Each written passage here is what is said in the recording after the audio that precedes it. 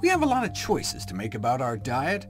Add to that doing the right thing when it comes to preventing or treating a chronic disease, fighting a virus, or losing weight, and suddenly our nutrition choices can seem almost overwhelming. Well, I'm here to help. Welcome to the Nutrition Facts podcast. I'm your host, Dr. Michael Greger. Today we begin a two-part series on the effects of fasting on cancer. Do we feed cancer, or do we starve it? What do randomized trials tell us? Here's our first story. In 1974, an influential paper was published decrying physician-induced malnutrition as the skeleton in the hospital closet. The fact that many patients in hospitals were malnourished, which the editorial board of the Journal of the AMA described as shocking. Even a single case is one too many, yet still to this day the issue persists. If anything, people with serious illness would seem to need even more nutrition, not less, yet underfeeding persists, involving as many as 50% of hospitalized patients. The ethical principle of justice requires that every patient be fed enough, given that hospital malnutrition has been associated with increased risk of disease and death. But is it cause and effect? Does eating less make you sicker, or does being sicker just make you eat less? Right? You don't know until you put it to the test. But would it be ethical to randomize patients to remain starved? I mean, wouldn't nutritional support obviously help? It turns out, no, not one, but 22 randomized controlled trials involving thousands of malnourished patients found that, sure, you can plump them up. However, there seemed to be little effect on clinical outcomes. In fact, sometimes it can actually make things worse. Maybe your body is losing your appetite on purpose. Ever since Hippocrates, fasting has been offered as a treatment for acute and chronic diseases based on the observation that when people get sick, they frequently lose their appetite. So maybe that's part of our body's wisdom, and we shouldn't force it. OK, but that was 2,400 years ago. What have we learned since? Along with fever, decreased food consumption is indeed one of the most common signs of infection, often regarded as an undesirable manifestation of sickness, but it's actually an active beneficial defense mechanism. Now, obviously, chronic undernutrition can impair our defenses, but data suggests that in the short term, immune function can be enhanced by lowering food intake. Some of the data are crazy, like 95% alive versus 95% dead after the same infection. But that was in mice, starved for 48 hours. Obviously, you can't randomize people to a fatal infection, but what they showed is that the blood from starved mice was nearly 8 times better at killing off the invading bacteria in a petri dish. It dramatically boosted the capacity of their white blood cells to kill off the pathogens. Why can't we just test people like that? Indeed we can. Researchers fasted people for 2 weeks on an 80-calorie-a-day diet, and their white blood cells showed the same kind of boost in bacteria-killing activity. A boost in antibody production and natural killer cell activity increased by an average of 24%. Now that's especially interesting, because our natural killer cells don't just help clear infections, but also kill cancer cells. In fact, that's how they measured natural killer cell activity, by pitting them against K562 cells. Those are tumor cells, human leukemia cells. So 2 weeks of fasting boosted their bloodstream's ability to kill off cancer cells by 24%. So fasting is said to improve anti-cancer immunosurveillance, or more poetically, stimulate the appetite of the immune system for cancer. So why isn't fasting used more to treat cancer? Until recently, fasting therapy was not considered to be a treatment option in cancer, related to the fact that a common therapeutic goal in palliative cancer treatment is to avoid weight loss and to counteract the wasting syndrome, known as cachexia, which is the ultimate cause of death in many cancer cases. Tumors are voracious, rapidly expanding, needing lots of energy and protein, and so metabolically reprograms our body to start breaking down to feed it. It does this by triggering inflammation throughout the body. It's not just that people lose their appetite, The fundamental difference between weight loss observed in cancer cachexia and that seen in simple starvation is the lack of reversibility with feeding alone. For example, here's the weight of a cancer patient that started to drop. They were only taking in a few hundred calories a day, so in addition to giving them about 100 grams of protein a day, they stuck a tube into a vein and infused up to 4,000 calories a day. But it didn't matter. They continued to lose weight. Therapeutic nutritional interventions to correct or reverse cachexia have met with little success. The best treatment for cancer cachexia, therefore, is to treat the cause and cure the cancer. In fact, maybe forcing extra nutrition on cancer patients could be playing right into the tumor's hands. Like in pregnancy, when the fetus gets first dibs on nutrients, even at the mother's expense, the tumor may be first in the feeding line. Maybe our loss of appetite when we get cancer is even a protective response. But in the 1960s, TPN was born, total parenteral nutrition, where people no longer had to eat. You could infuse all the nutrition people needed straight into their veins, and the modern era of nutrition support was born.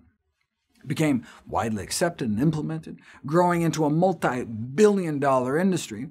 So should it be routinely given to malnourished cancer patients? The answer is not as obvious as one might think. When it was put to the test in dozens of randomized trials, the results were both disappointing and surprising. Parenteral nutrition didn't just fail to provide any benefit to these patients, it caused harm. Not only did it appear to provide zero survival benefit, there was an increase in complications and infections, and a decrease in tumor response to chemotherapy, presumed to be due to all those extra nutrients stimulating tumor growth.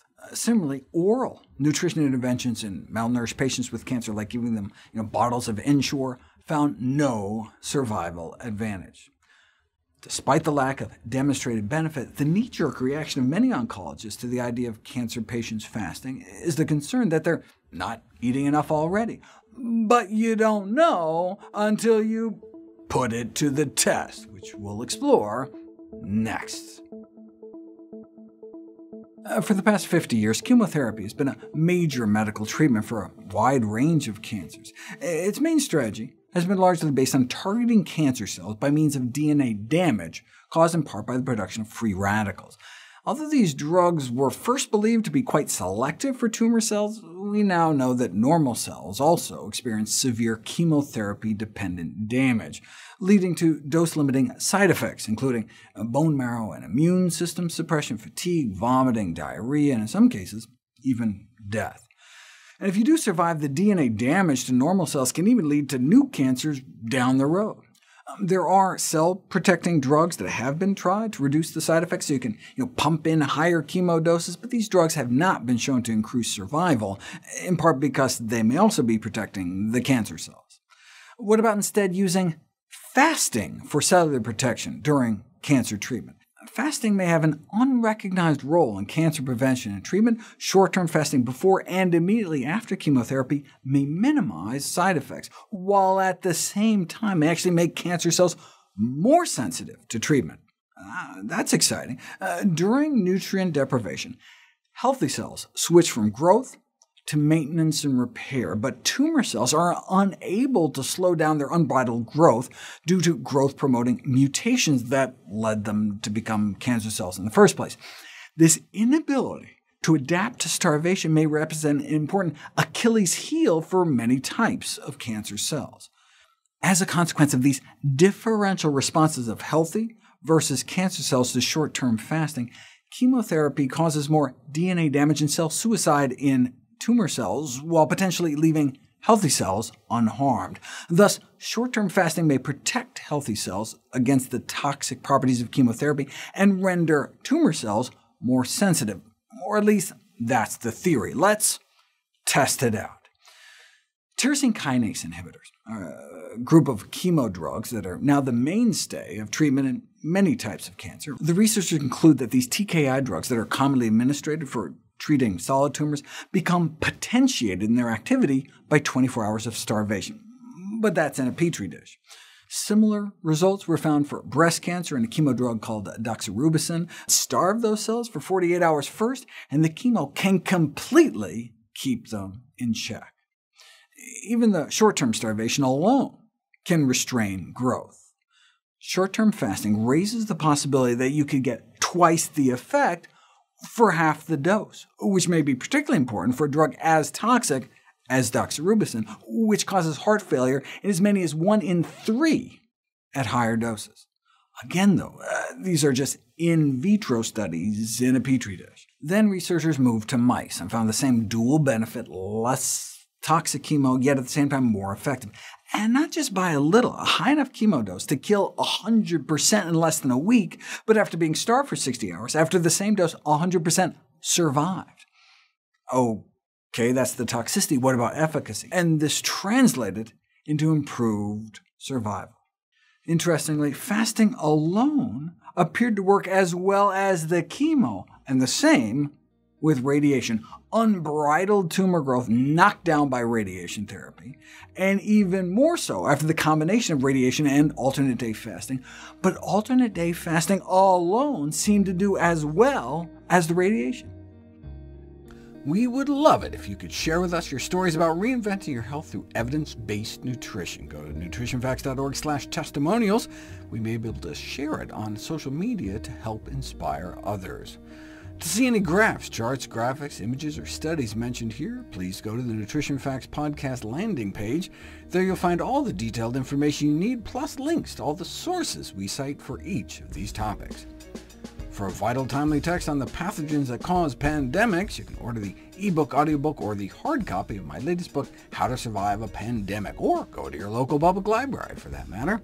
For recipes, check out my new How Not to Diet cookbook. It's beautifully designed with more than 100 recipes for delicious and nutritious meals. And of course, all the proceeds I receive from all the sales of my books go to charity. NutritionFacts.org is a nonprofit, science-based public service where you can sign up for free daily updates on the latest in nutrition research via bite-sized videos and articles.